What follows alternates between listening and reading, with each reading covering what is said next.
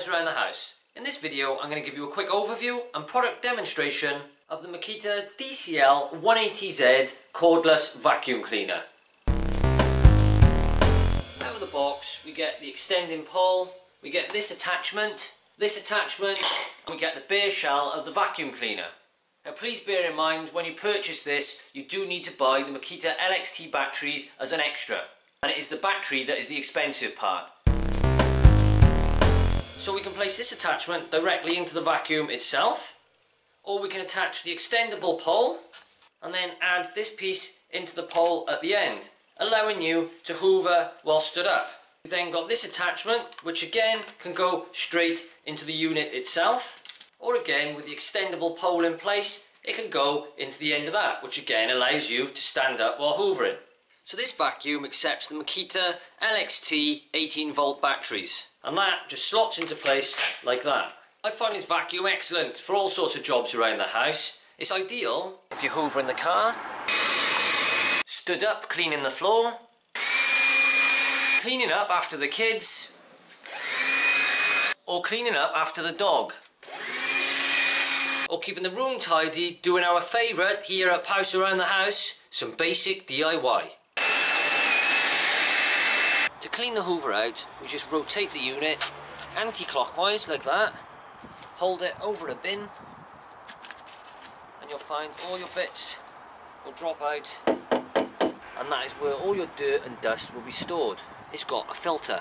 The filter stops all the debris getting into the motor, and you can take this off and give this a clean in the bin as well. I always find the perfect tool for cleaning these filters is just a bog standard paintbrush. If you want to remove or change the filter, just rotate it anti-clockwise and the filter comes off like that. It's worth giving this a quick blow just to remove any excess dust. Always ensure the filter is on when using the hoover. This avoids any dust getting into the motor. When replacing the filter, just make sure these grooves go behind the little plastic slots on the hoover. Rotate clockwise, securing the filter behind the grooves, and now that can't come away. Take the outer casing, place it over the bottom half of the hoover, line the two marks up together, secure in, rotate, and the hoover is back together.